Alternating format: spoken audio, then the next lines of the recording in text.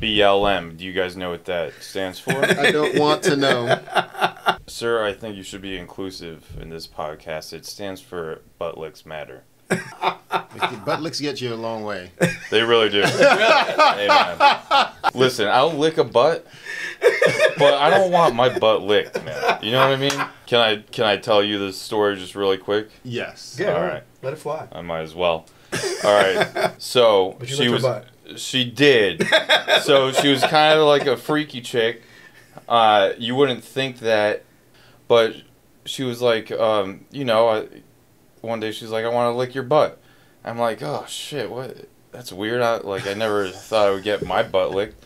So I remember a friend in high school tells me, he asked me if I ever got my butt licked. No, man, that's weird. I don't want to get my butt licked. I lick butts. I don't want to get my butt licked.